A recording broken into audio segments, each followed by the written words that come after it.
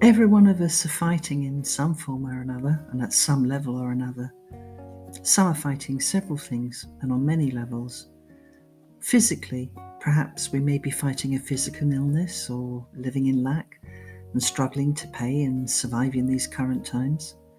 Emotionally, perhaps we're fighting against sadness, against having our freedoms and privacy removed, against loneliness and feeling like an outcast in society and seeing injustices.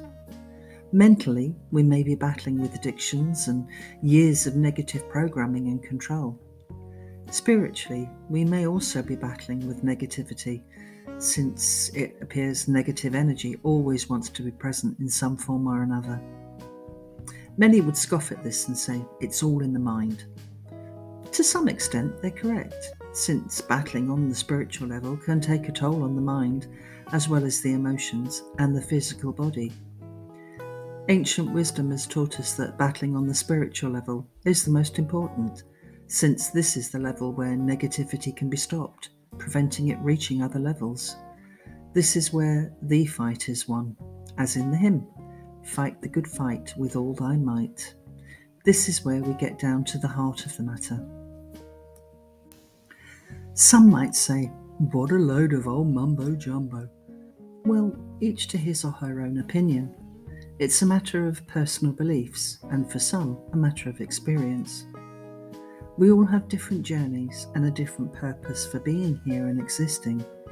We all have free will and can choose which energy we wish to attract and focus on.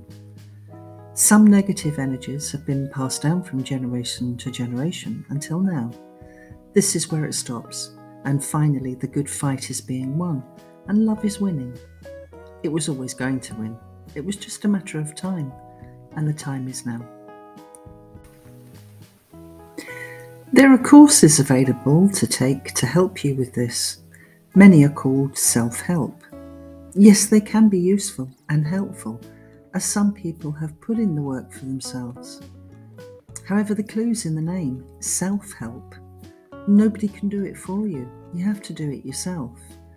It's the ultimate DIY, except there are no set instructions to follow, since we're all different. The great creator, God, Allah, Buddha, Jah, or whatever word you choose, has the manual and the instructions for each of us. Nobody else has your instructions. If we're seeking our instructions, then that's where we start, and that's where we finish. Seek and you shall find. That's what it says.